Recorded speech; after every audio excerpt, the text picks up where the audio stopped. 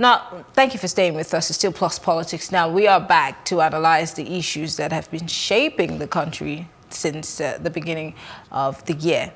And now we have in the studio joining us AVM Femi Gbadebo. He is a security expert. Thank you very much for joining us, sir. And we still have in the studio Gbola, political analyst. Now, Gbola, before we went on the break, we said when we come back, we're going to be looking at the solutions, but we'll leave that first and come to one of the burning issues that we have faced in 2019, which is insecurity at different levels. And they have come in different shapes and, you know, under different names. We've had the herders and the farmers clashes. We've had Boko Haram. We now have ISWAP. We've had kidnapping, which was a serious menace. Cultism in the south and the southeast. All kinds of things. I mean, it looked like at some point in the middle of this year, we had our plate so filled up that we did not know where to pick from. As a security analyst looking from the outside in, where do you think we got this all wrong, and why does it keep coming out like a hydra-headed monster? It's politics. Do or die politics. You have the build-up to the elections. You remember that the customs seized hordes of, you know, arms that were being imported, but we never got to know what happened to them or I always ask that question. Importers are. You cannot ship a container load of arms or goods and they arrive at the ports, you seize them, and you cannot walk backwards to find out where they were shipped from or whoever the beneficiary was supposed to be. And then you found out, I'll not mention names, some governors, when they had lost, I mean, after they left office, suddenly were returning large quantities of arms. Oh, yes, we can name names because police. It's an issue, of course. You know? He's now in the Senate. Yes. And where did that no story questions go? are being asked as to where did they come from, who gave permit and all that. I think if we go back, you'll see that with each election, proliferation of arms just becomes bigger and bigger. Because even though there were campaigns before the elections about not allowing your children or yourselves as individuals to be used by so-called rich people and so on, the truth is that when you impoverish a people, then you have, whether it's area boys or whatever, they are even waiting for those opportunities to be used. And they'll collect arms, they'll collect money, they'll do what the payer, you know, demands of them, create chaos and all that. But immediately election finishes, what do you find? They're no longer required. And there's no way you can mop up those weapons that have been released. So I'm actually quite happy that there's more stability now than we had after previous elections. We used to have a lot of, you know, gangs and all kinds of things happening. The kidnappings, you'd find that Kaduna, Abuja is one of the major areas. In fact, the demand on the train now is so much because most people are not even prepared to go by road anymore, Abuja, Kaduna. But if you look generally around the country, there is a relative calm compared to what one would have expected after the elections. Interesting. Well, as an analyst, with all of this, he said that it's do or die politics, because there have been several people who have said that politicians in the highest of places have had a hand in all of the insecurities that we have experienced in the country so far. We've had the likes of T.Y. Danjuma speak about issues. We've had all kinds of people speak.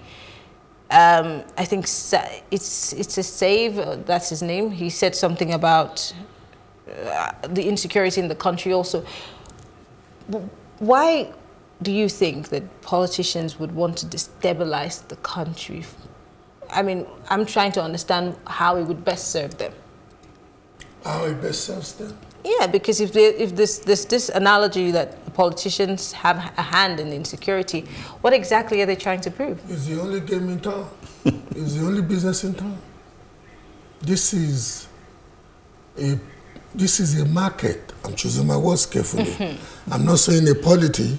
This is a market where the most prosperous business is the business of being a politician in office. All you have to do today to become a billionaire is to be named, say, a finance commissioner, a works commissioner, or be elected as a governor. Are you insinuating that politics is now more like a milking machine of sorts for anyone and everyone? So come on, come on, come on. It's a cake that we all have to eat from. Even the saint that some of us campaigned for in 2014, 2015, that we were telling people had no foreign account, had no oil rig, had no... You know, the son of the saint conveniently was riding a bike of millions of naira. Oh, what a saintly... You understand what I'm saying? He's the only game in town when it comes to business. How did we arrive at this point where this is the only game in town? Everybody, it's more like the only other option for you to stay up there or be anybody. You have to be part of the politics. How do we get there? My wife became the vice chairman of a local government. I still check my Facebook account. That has been the day more people greeted me because my wife became the vice chairman of a local government in Lagos. The day more people greeted me in the history of my... We are all crazy together. We get the kind of government we deserve. I don't know my wife's office, and somebody was actually lambasting me. You can't leave her. They say, you. Just local, vice chairman, local government. And more people greeted me on Facebook. Oh, congratulations, congratulations. And I was thinking, does that not show that we have deteriorated or degenerated, I'm trying to choose my words right here, to a very debased level where anything goes? I am very sure that if any governor names you today as the CPS, oh, no, I'm just saying, I'm sure. I never take those things. If any governor names you, even before you reject it, you will find it difficult to come out of your house that day, because some people will be waiting. Your ex-friend, your old schoolmates. That is how you see how degenerate we've become. And so, let's be very honest with ourselves. What the people in politics, are they from Venus or from Mars? Unfortunately. Let me come back to you, Mr. Mr. Gbadebo. Let's talk about the welfare of servicemen, whether they're police officers, whether they're soldiers, whether they're naval officers, Air Force. These people put their lives on the line to protect our borders within and without. And also in this same year, in fact, at the close of last year into this same year, we've heard of soldiers complaining about, you know, them not being properly armed. Their welfare monies have been disappearing that should get to them. How do we get people to protect us if they themselves don't feel protected or taken care of? Well, over the years, rot has crept into the system. And so the case of Nigeria is not about budgeting. Mm-hmm. It's not about providing, making funds available. It's about making sure they get down the line where they should get to. And the last couple of years when we're having this delayed budgeting also created a situation where money was not available as at when it should be. And so let's say soldiers are supposed to be on patrol or policemen are supposed to be mopol and all that. There's an amount they're supposed to get every day. And the bureaucracy keeps the thing on for so long. And people have become used to, well, you'll be paid at the end of the month. So at the end of the month, the money comes out. But the reality is that from the first day of the month to the last day, how are these people surviving on the streets? Extorting. You understand? And then you have situations where some commanders will lean on the governor or local government chairman because the money has not come from the center. And so those ones too would help out. And then by the time the money comes from the center, there's always a little bit of a problem as to it comes in bulk. And so what we've ended up seeing is criminal elements at the top of the system, you know, finance officers advising or colluding with the man in charge to explain how they could divert stuff. So you find and then when the soldiers see some of these things, we saw what happened in Jaji the other time. Somebody was shipping hundreds of millions of naira. And the soldiers, of course, knowing what was in there, also decided to pounce in on it and disappear with some of the money. Okay? So the problem is, let's create a situation where money is available as at when due. In fact, in the past, we had what was called compo rations, that is pre-packaged foods, including gari or egusi soup and beans and all that. They were in can, like the imported corned beef, provided by Ajijobifele or something, one Nigerian company. And if you are going to be out for 5 days, you would get the breakfast, lunch, dinner packages. And so you could actually just sit somewhere under your bush, open it up, and at least feed something. But later on, we started all this issue of saying, okay, they will be paid later. That's where the problem came. In closing, because my producers are saying we have to go, I'm going to give you each 10 seconds. Going forward, the year is wrapped, literally. In a few weeks, we're going to say Happy New Year. What do we need to change as the year opens so we don't make the same mistakes in 2019 going forward? Especially the fact that Nigerians are tired. I'm sure that you are tired. You are tired. I'm tired. I'm not tired. I'm not tired. Oh, so you enjoy what we're going through? Well, no, I'm not enjoying 10 seconds. I'm not tired. To be honest with you, I just believe that we have a generational challenge. Some of us who have gotten it, we have a generational challenge to be far more inventive. Because it is still a land of opportunity. Yes, it is. I was in England this time last year, and I was telling a group of Nigerians that, you know what? To change it, you cannot only complain. And I was shocked. By January, 70 people decided to start a cooperative. I registered a cooperative, and they joined the cooperative in January. And from January till date, they have been diligently contributing monies for mass housing development in Nigeria. Your 10 seconds is about to be over. Some people will have to change it. Okay, all right. Well, it's not only political leadership. For a long time, as far as you can remember, we've never had our budget passed before middle of the year. And here we have it passed in December. What this provides is a possibility to begin to release funds as at when due. And hopefully, if it is done and the right policing measures put in place, as you can see now, money is going directly to the local governments. Let the policing agencies or what they call monitoring agencies do their job. I think there is hope. Well, I want to thank you, gentlemen. Gbola, political analyst, and AVM Femi Gbadebo. Thank you very much for being here. He's a security expert. It's been a very interesting conversation. I wish we could go on and on, but we have to go. Well, we'll take a short break, and when we come back, I will be giving you my take. Stay with us.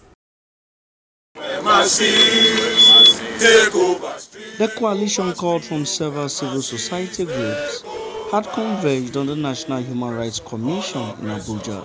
Let's go run away, chanting songs of solidarity. They say their intent is to urge the federal government to free all detained political prisoners, including the convener of the Revolution Now movement, Omoyele Sowore. They also say their protest condemns the invasion of the Federal High Court in Abuja by personnel of the Department of State Services, DSS, in their attempt to rearrest Mr. Sowore after he was granted bail. This rally is taking place in Abuja and in Lagos. In January, in early January, we are going to continue if those demands are not met.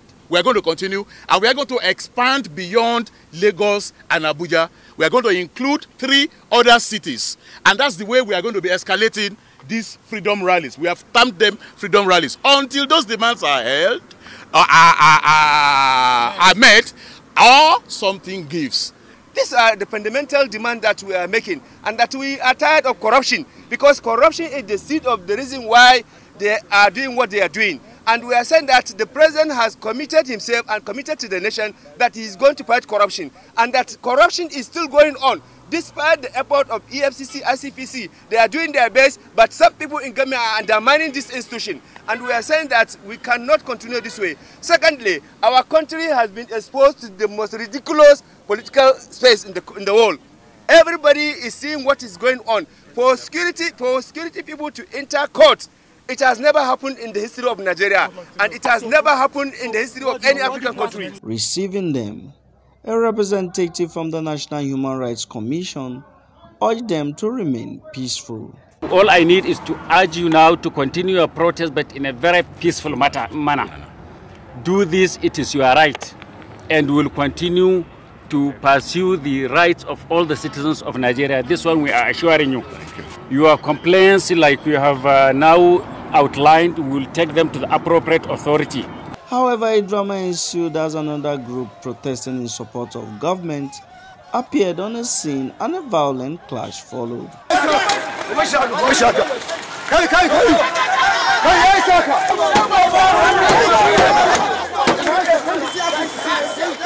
What has happened today is that we have seen some young jobless boys who are victims of the state.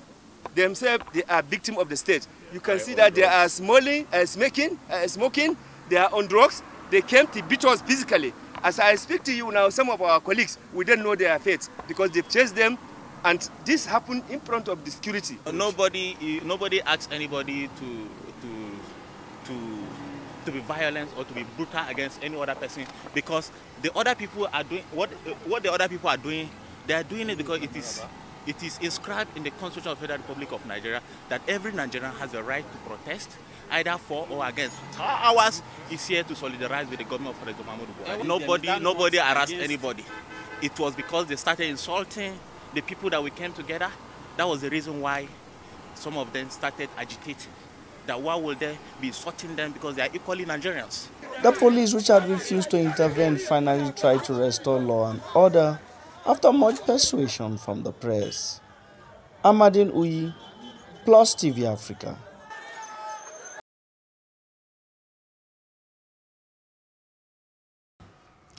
It's time for my take. Now, 2019 has been an interesting year, from pre-elections to election day, post-election drama, tribunals, protests, media trials, court trials, even injunctions. Those that were flouted and those that were obeyed, in all of this, many lives have been lost. A woman was burned alive in Kogi during an election. A copper was shot dead during a protest. A policeman died too. And a protest, another protest, a child was shot, caught in the crossfire. Haven't we lost enough people, so much so that we can get our acts right? I mean, how many more people have to die for us to demand and ensure good governance in this country? I mean, we can't keep making the same mistakes year in, year out. It's time for us to do the needful. And this also goes to politicians, to governors, to presidents. The deed has to be done, and we, the people, have to be part of the process. Like one of my guests said, we must have good governance, we must have good followers. No one can change our Nigeria for us except we do it ourselves. I am Maryann. It's been Plus Politics.